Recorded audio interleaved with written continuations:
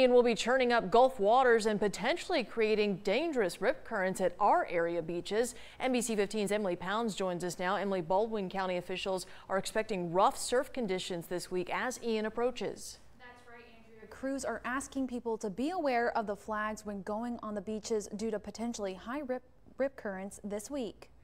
Beachgoers are enjoying the nice weather on the Gulf Coast, but in the next few days, water rescue crews are asking folks to be on alert when going into the water. What we're looking at is the potential for large surf later in the week, and with that becomes potential for high rip current risk. You know, for the people here on vacation throughout this week, we ask them when going to the beach, be especially careful when doing so, and look at the beach warning flags that are posted at all the public beach access points along Gulf Place.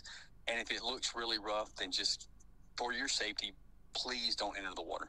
Ed Dugan and his wife came down from Illinois for vacation. He says the waters are quiet right now, but understands the dangers of rip currents. I don't get in the water too much, up to my knees is about it for me. I had a close friend his wife got caught in a rip current in Africa, and he went to save her, and he got her to a couple of other guys, but then the current carried him out and killed him.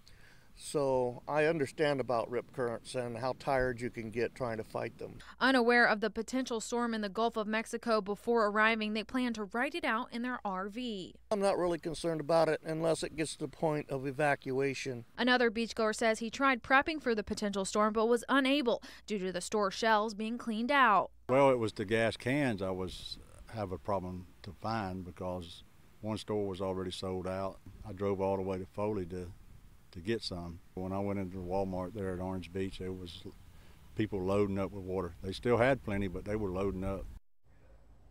Several grocery stores say they are seeing an influx of customers purchasing waters and supplies, but haven't experienced any shortages yet. Andrea.